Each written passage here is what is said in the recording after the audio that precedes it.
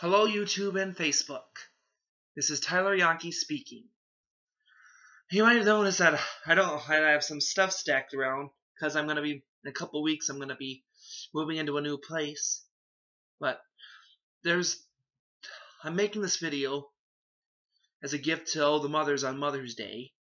I know I was gonna make this earlier, but I decided I might as well get it off my back and do it now because there's just a few more hours left of the day. So I'm going to read from the Bible, from Proverbs chapter 31, which is the last chapter in the book of Proverbs, verses 10 to 31.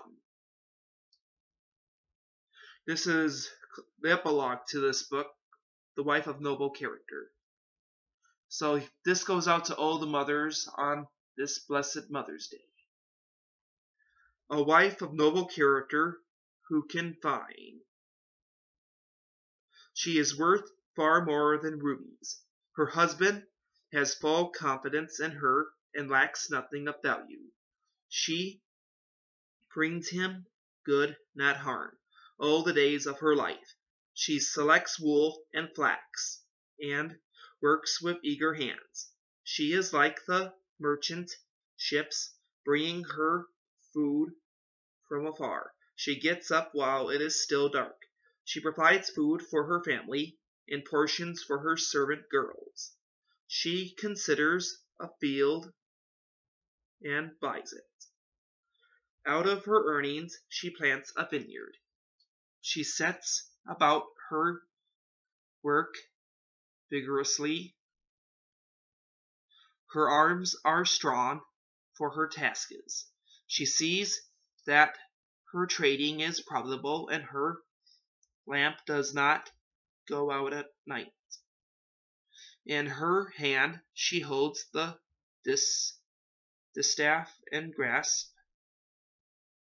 the spindle with her fingers. She opens the arms to the poor and extends her hands to the needy. When it snows, she has no fear for her household. All of them are clothed in scarlet. She makes coverings for her bed. She is clothed in fine linen and purple.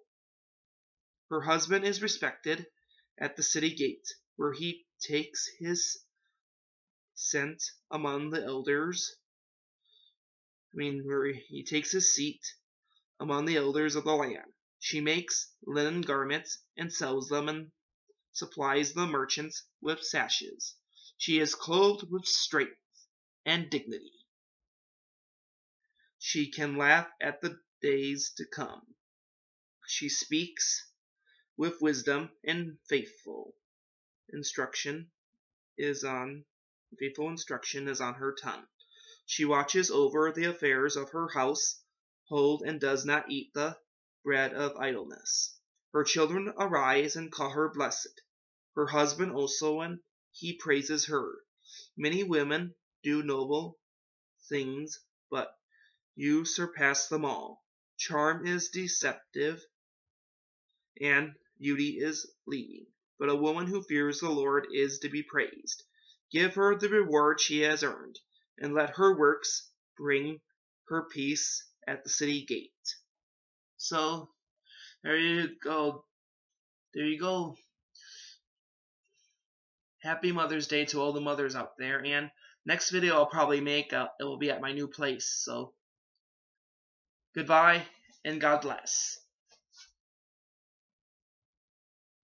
And subscribe and comment if you feel like it.